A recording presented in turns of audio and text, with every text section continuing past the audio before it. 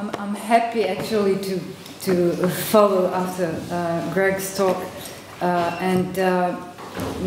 Before corruption and indeed sex became fetish words in the media and political speeches, before the piled up cliches and ready phrases full of unsupported affirmations regarding the rooting out of corruption or the perverted bordering of various sexual practices, these two terms were used to describe phenomena integral to any form of life.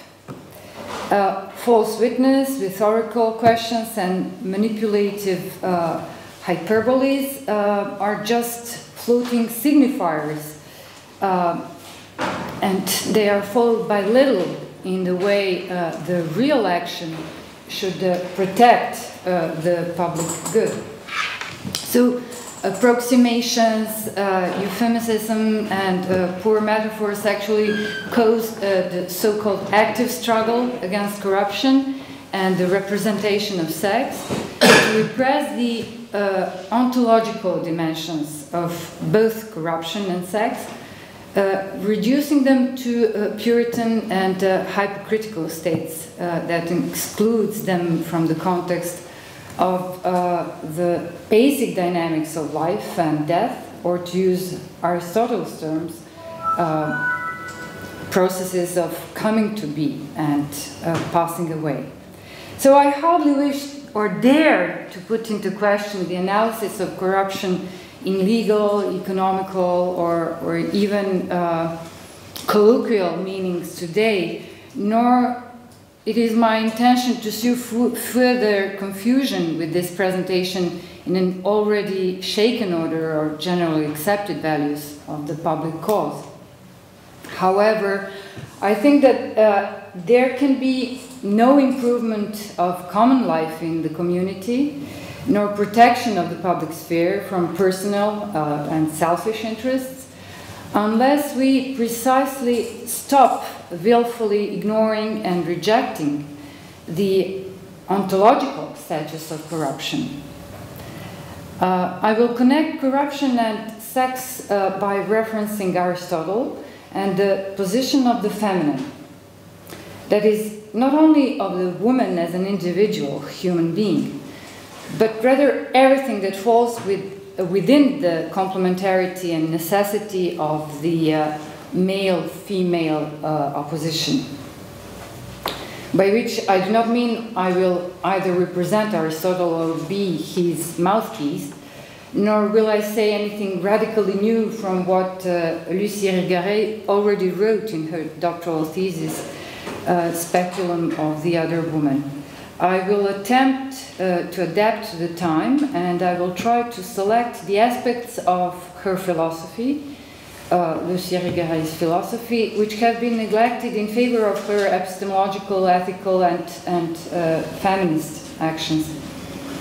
So it was the speculum, gynecological instrument, that in the 70s of the 20th century began the examining of metaphysics and peering into the place that allowed the existence of the feminine, or even better, of that other as a subject, for we are concerned not only within the feminine, but with anyone who is different and can be rendered subject, with the goal of improving the community of people and all other living and non-living. I must repeat that it is not about the individual woman, but about the becoming of subject in a metaphysics that does not tolerate anything that is not understood as one, whole, unified, and intact. The 30 years which have seen gains in the right to difference for all those whose particularities have been neglected, erased, and suppressed for centuries for the benefit of the one and unified, are no longer. In a perverted and revisionist way, the current struggle against the destruction of trust, bribery, and crime recommends the return to discourses of the one, the closed one, So the 30 years which have been gains in the right to difference for all those whose particularities have been neglected, erased, and suppressed for centuries for the benefit of the one and unified are no longer. In a perverted and revisionist way, the current struggle against the destruction of trust, bribery, and crime recommends to return to the discourses of the one, the closed off, the exclusionary. The arguments denying a plurality of voices has been revived and strengthened, since the only solution is only found in conserving of unaccomplished ideal values. In the search for scapegoats and the drudging up of old enmities, the newly achieved gains are annulled and fictions that allow for the return to the new beginning abound. Instead of searching for new forms of resistance to the status quo and belonging, in other words, to corruption, the beginning is imagined renewed. And what if corruption cannot be rooted out? And what if its understanding, channeling, guiding were more complete if it were not exclusively tied to legally punishable, legislative, ethical, and deontological values? I will attempt to answer these questions by stringing them into one seemingly sequential line: corruption and women. As Anatole France wrote, une extrême corruption, c'est la corruption féminine générale. The extreme corruption is actually the general feminine corruption. Corruption and immorality, and corruption and sex. As an illustration, connection moral stupidity and corporal weakness, tendency towards corruption and bodily indulgence, I will use Emma Bovary. Or perhaps I ought to use Flaubert, who as the author either described or created the prototype of the unsatisfied, never fulfilled, or completed feminine. These quotation marks complicate matters, and romantic nature, the tragic bimbo. Corruption and sex have always intimately been linked in many a suspicious and immoral practice, even when the practices were based in religious and culturally established authority.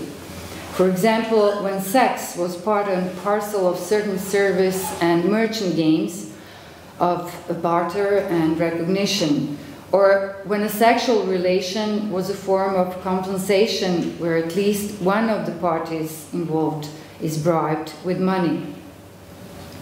Clearly, these practices illustrate the age-old image of women or any other sexual object as property, which immediately problematizes prostitution as well as all other forms of measuring, estimating the value of woman or object of sexual exchange.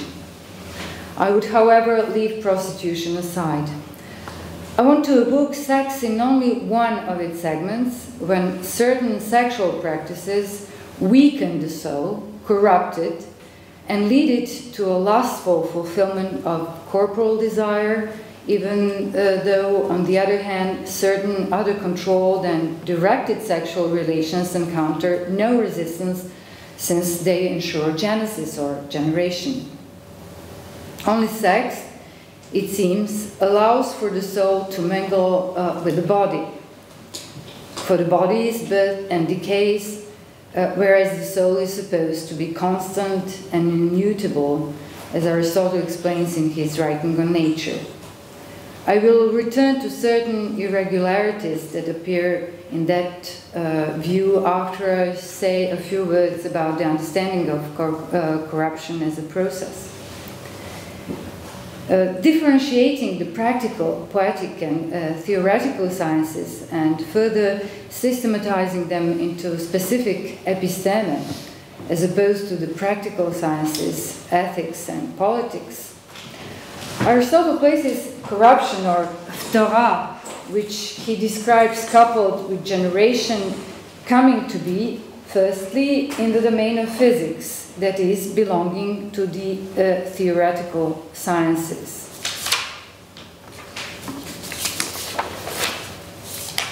Aristotle does not define them, since it seems that terms Sophia and Philosophia need not even be defined. Upon establishing the subject of physics, which belongs to the contemplative knowledge, exploring the existence of becoming, and then the existence of the body, its characteristics, and after defining the nature of the principles of movement in the first book, 2 books of physics, in the rest of the books, from 3rd to 7th, he explains movement, and more specifically, he deals with the description of changes in accordance with various categories of becoming and passing away, changing, enlargement, and diminution, as well as terms issuing from the changes: eternity, place, emptiness, and time. The last book of physics leads us into metaphysics, that is, book lambda of metaphysics, and the descriptions of the first immovable, beyond sensory mover of all existing. The singular and prime mover of all is thought. Ondokaelo is classified after physics, dealing with the ether, the eternal circular motion of celestial bodies, establishing the 4 sub-heavenly elements: earth, water, air, and fire, and with becoming and passing away, dealt with after that. Genesis and Phthora are essential properties of sub-heavenly visible present bodies. Classifying the knowledge of all known cosmogonies in his age, Aristotle limits his exposition to simple bodies, homeomera, and the combinations of their becoming and passing away. These combinations are reached by mixing. Those things which contain opposites can be mixed. Since Aristotle says that it is impossible for becoming to be enjoining and breaking apart, for it is precisely through enjoining and breaking apart that corruption appears. And he wonders if, is there nothing which simply comes to be and passes away of its own accord, but rather always becomes from something and passes away into something? Many commentators, Becker, Prantl, Tricot, Yorki, Madler, point out that the difficulty arises when perpetuity of generation needs to be explained from the point of view of absolute non-being. For if non-being were nonsensical, this difficulty would disappear. There would be neither ex nihilo generation nor ad nihilum corruption. A certain simple becoming comes from a specific non-being, while everything else always comes to be and passes away through being. In other words, everything that exists had to become from contacts of proto-elements. But if it came into being, it is necessary for something else to have passed away. The problem of all monist theories, Anaxagoras, Empedocles, Leucippus, Democritus, says Aristotle, is the assumption that there is only one form of natural movement, same for everything. Elements are not eternal, and they are necessarily corruptive, since they have come to be. Underpinning the complex and extraordinarily sophisticated progression of Aristotle's thesis, the maintaining of this cosmological construction still goes on. So it is not my goal to consider the construction in detail, although I do hope to have clarified the extent to which it is impossible to exclude a corruptive movement from becoming, to root it out, especially when we are dealing with the materiality of the world. Of the other relevant details connected to becoming and passing away, we certainly ought to point to the means through which the processes of becoming and passing away unfold in that same determined world. The general assumption is that mutual action and passivity of elements occurs, and that which is true for action and passivity is true of the movement and change. What can be passive? That which has its form in matter. That which acts first cannot be passive. It is the cause and beginning of movement. We have said that mixing occurs when opposite meets. And Aristotle thinks that liquids are most conducive to mixing. And when speaking of matter, Aristotle describes it as a hypokeimenon, leading to the short-circuiting of the whole argument, since matter, as passivity and feminine, passive and feminine, is seen in opposition to the second element of this pair, the active, hence male. It is quite well known that Aristotle got this theme of hypokeimenon from his reading of Plato's exposition of tritongenos in Timaeus, and not a few critics disagree with Aristotle's move to reduce the becoming of matter to that which is passive. Contemporary postmodern discourses renews Plato's disinterestedness and introduces tritongenos as a methodological solution for the advancement of argumentation, but also as a place from which speaks all that cannot be systematized and is therefore deficient. Indeed, in his wish to classify and out of desire to preserve the status quo, for it is precisely Aristotle's recipe for the reduction of corruption and for arranging the political order, Aristotle leaves the premises of Genesis and Torah as feminine only.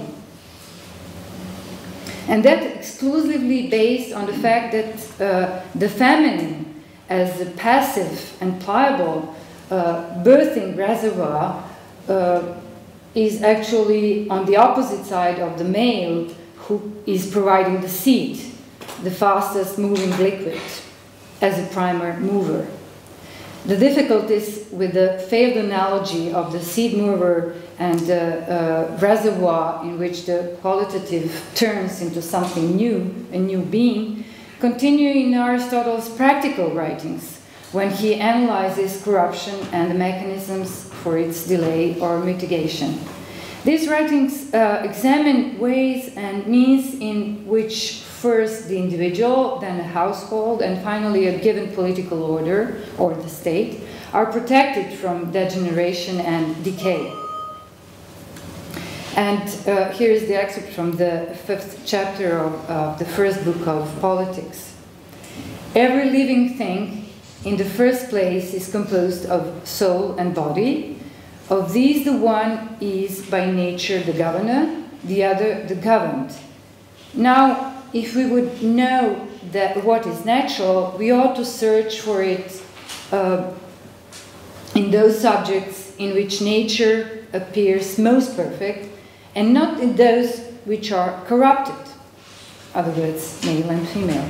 We should therefore examine into a man who is most perfectly formed, both in soul and body, in whom this is evident, for in the depraved and vicious the body seems to rule rather than the soul, on account of their being corrupt and contrary to nature. Carefully noticing all the elements of a given way of governing, he continues to counsel further on how to avoid a kingdom of degeneration into tyranny, an aristocracy into oligarchy, and a state into democracy. And quite correctly points out that a tyranny is a monarchy where the good of one man only is the object of government, an oligarchy considers only the rich, and a democracy only the poor, but neither of them have a common good in view.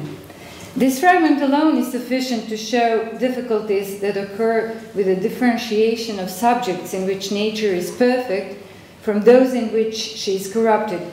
Is it possible that after so many sophisticated and careful observations about the possible explanations of natural phenomena and laws that direct man, the human world, the fact that all comes to be and passes away, and that along with it, in a human becomes and perishes, Aristotle reduces his ethical and political assumptions to a primitive and inimical differentiation between male and female.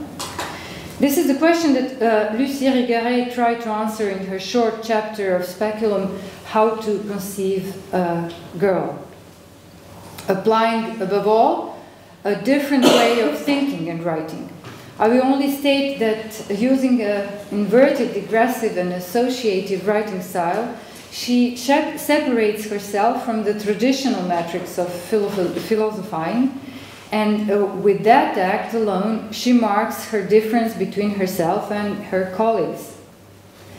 On the verge of being a caricature, something not at all missed by many critics and serious analytical philosophers, in an unusual mimetic move, she literally follows Aristotle's text, phrase by phrase, as if interpreting it to herself and her readers. Each of her comments is straightforward, and one needs only patience and an open mind to reach her conclusions. Irrigator begins her commentary with the title itself when she leaves the word concevoir, just like in English translation conceive, in its multiplicity of meaning, in its ambiguity. What is it about?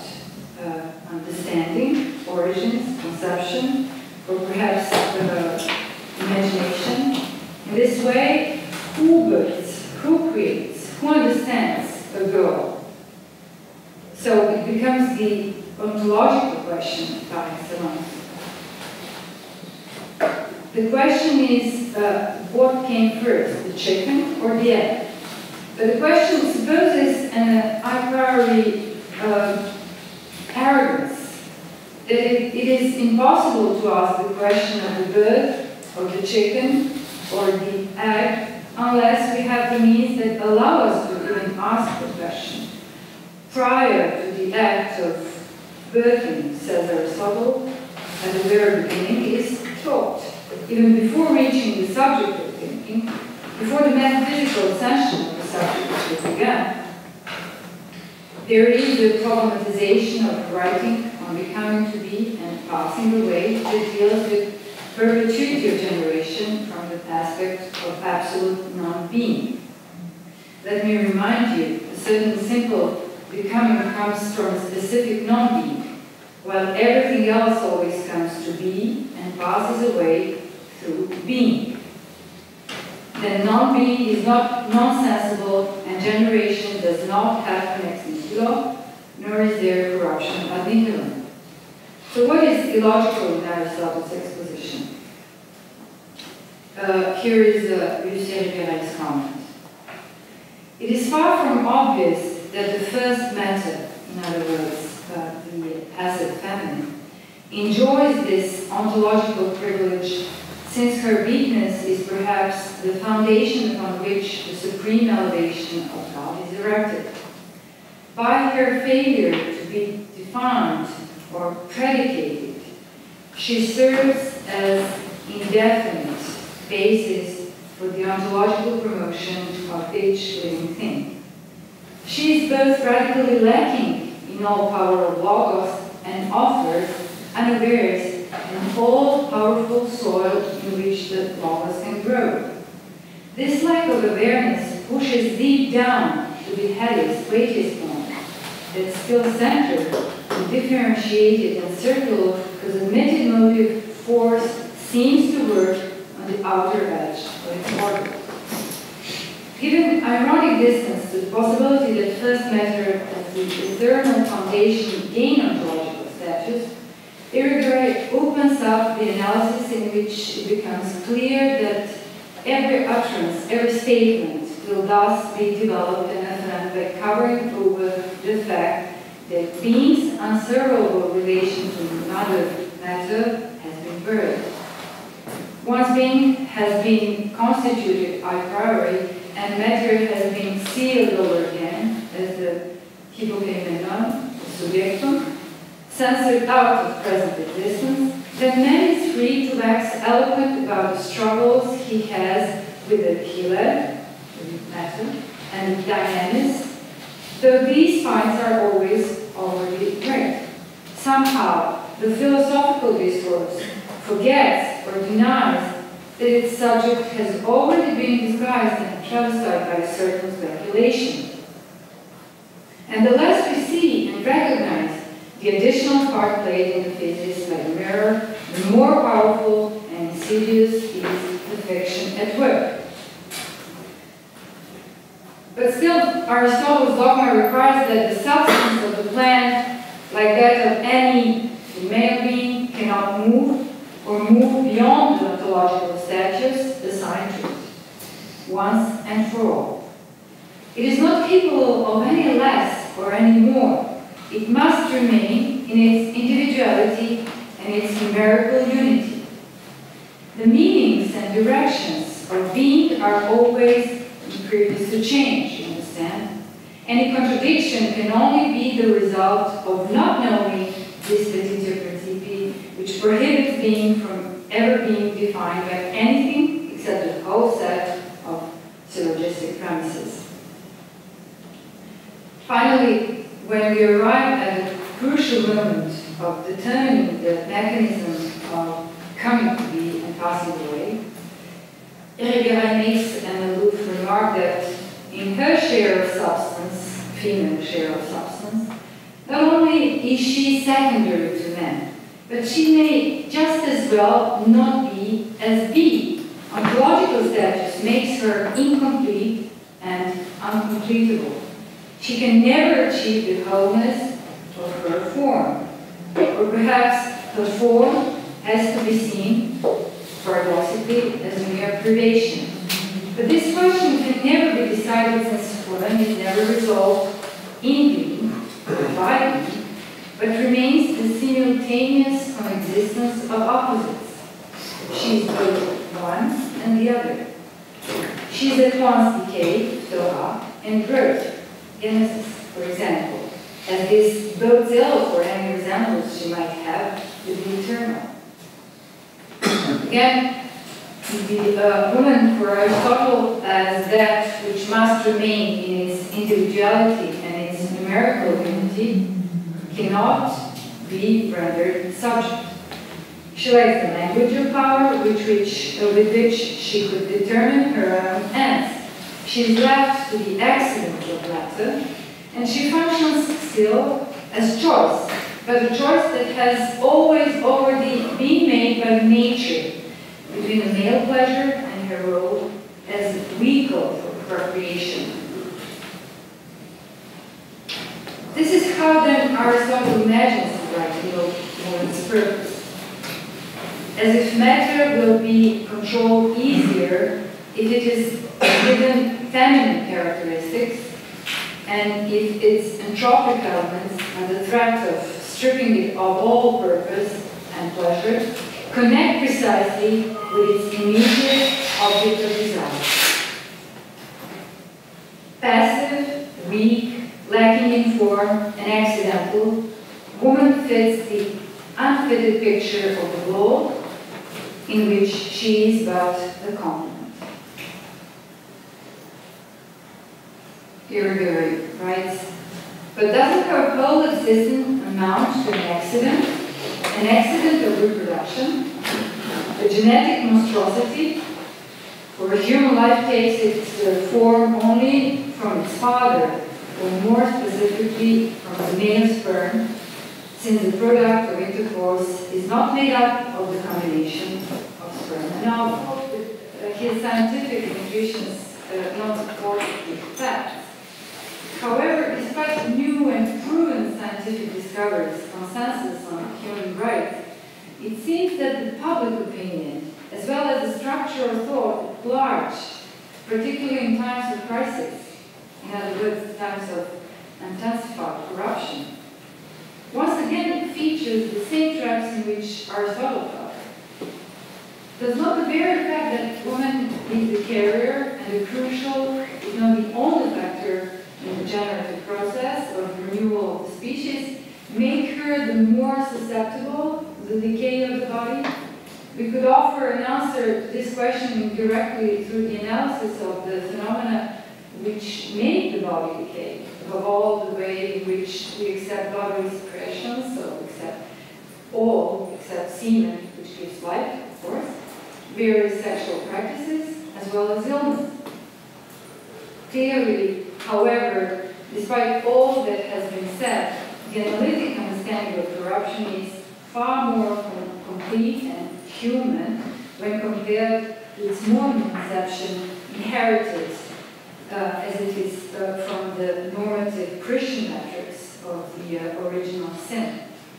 Not only that, but with the modern age, women's chances of avoiding stigmatization as a scapegoat of decline or corruption, it seems just become negligible.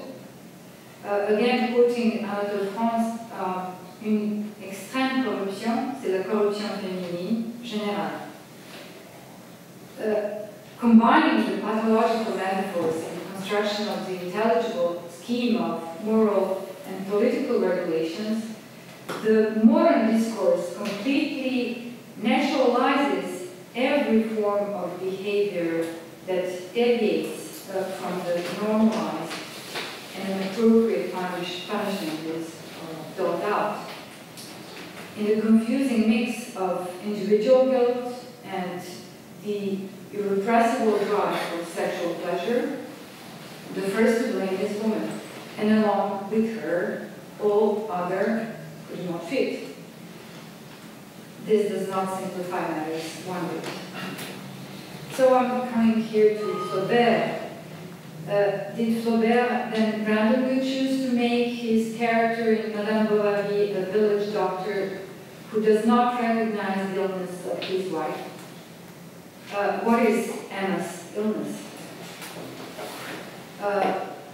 Just once again, the closing lines of Irigaray commentary on conceiving the girl. Admittedly, because she's deprived of everything, she also wants to take possession of everything. And that has to be granted, since anything she might thus attract to herself will be reduced to a mere reflection, shadow, fantasy, absence of what it has been in its natural wholeness, unity.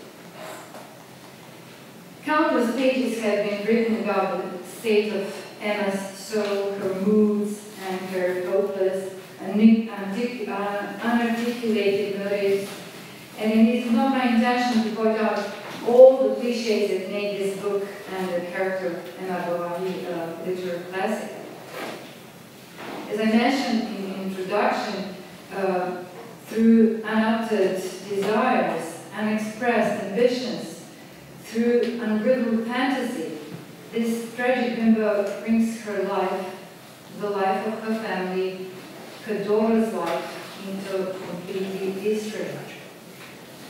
And I would like to illustrate the invisible line of ineradicable corruption now. I do not know if Flaubert has this in mind when writing the book, although known as a perfectionist and seeker of the more just birth. And I leave it entirely implicit. I myself, however, do not help but notice the sequence of elements of corruption that travel from one modality of behavior to another, imitating precisely Aristotle's claim that everything comes to be in a process of way, but always through human, especially when this motive is in connection with feminine behavior. In the same way, corruption as the floating signifier leads Emma unconsciously but literally by the hand from one man to another. In each, she awakens a different behavior, and for each, she represents an entirely specific time in life. I had no intention of drawing any patterns of generalization, even as a coincidence. Corruption so directed in Flaubert's book is certainly a result of his literary genius. But Now, in order to keep this paper short, I will only quote the English translation of Madame Bovary. And I assure you that the original too constantly uses corruption, the word corruption. So briefly, Madame Bovary begins and ends with Charles Bovary, the husband of Emma Bovary. At the very beginning, Flaubert sketches the everyday life of this village doctor who spends his time in a little town in Normandy. After the short remarks about him, his family origin, and the circumstances in which he meets his second wife, the book begins to focus on Emma. Following the descending line in Emma's behavior, Charles decides to move to a slightly larger town for the sake of his wife. Despite her brief excitement at having birth had Beth, the daughter, melancholy returns to Emma. Her words changes when she meets Léon Dupuis, the first intelligent young man who seems to share with her a taste for the finer things in life. She fears for her virtue and actually hides her feelings from him. Playing a beautiful wife, exasperated by Emma's games, Léon leaves Paris where he continues his studies. At the same time, Charles takes care of the servant of a rich rentier, Rodolphe Boulanger, who upon meeting Emma decides to seduce her. His plan works and Emma becomes his lover, venturing into romantic fantasies that slowly draw her doom. And now is a citation from Flaubert. But with that superior critical judgment that belongs to him, we no matter what circumstances holds back, Rodolphe so underlies to be got out of this love. He thought of all modesty in a way. He treated her quite sans façon. He made of her something supple and corrupt. Hers was an idiotic sort of attachment, full of admiration for him, of a voluptuousness for her, beatitude that benumbed her. Her soul sank into this drunkenness, shrivelled up, drunk it like Clarence in his Life of Nancy. 4 years upon awakening her something supple and corrupt, Rodolphe cruelly discards Emma with a letter he sent her at the bottom of a basket full of apricots. Upon hearing the news, Emma falls ill, and Charles is once again tasked with caring for her and finding a cure. Immediately before recovering completely, Emma and Charles go to Rouen to the opera, and by chance they encounter Léon, pretending to be taking piano lessons. Emma is visiting Léon in Rouen, and she spends her time with her newly become lover. Now again, Flaubert, he did not question her ideas. He accepted all her tastes. He was rather becoming her mistress than she his. She had tender words and kisses that thrilled his soul. Where could she have learned this corruption, almost incorporeal in the strength of its profanity and dissimulation? Obviously, the abyss of giving into corporal desires this time leads Emma into ecstatic access. So there writes, he was rather becoming her mistress than she his. Il devenait sa maîtresse plutôt qu'elle n'était la sienne. Strange syntax illustrating Emma's ambivalence, but also an indecisible game of sexual difference. At the apparent peak of powers, the giving completely into lust for the untold time, Emma manipulates Charles' good intentions and sinking into debt. The creditor and the usual lover haunts her, and when she desperately seeks help from her former lover, he rejects her brutally. Emma takes arsenic and dies in agony. And now it's Charles' turn to become corrupted. To please her,